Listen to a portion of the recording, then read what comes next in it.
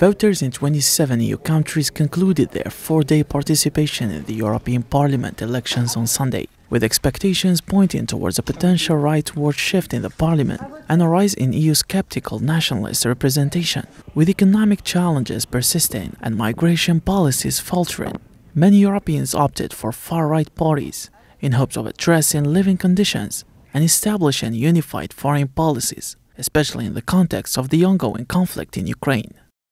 The most important thing is, of course, high prices, migration, and our nation issues, which were not discussed at all during the pre-election campaigns. There are two main criteria according to which I voted today. One has to do with the economic policy in Europe, and the other, which is very important, with the environment. However, concerns loom over the potential dominance of the right far in the parliament, which could complicate efforts toward continental integration and reshape European politics.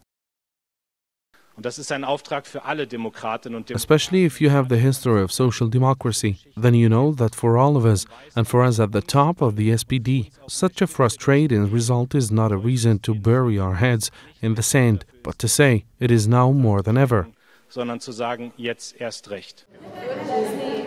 The outcome of the 2024 European Parliament elections holds significance for the 447 million citizens across the 27 member states, as it will determine the configuration of the European Commission and set the course for European foreign policy for the next 5 years.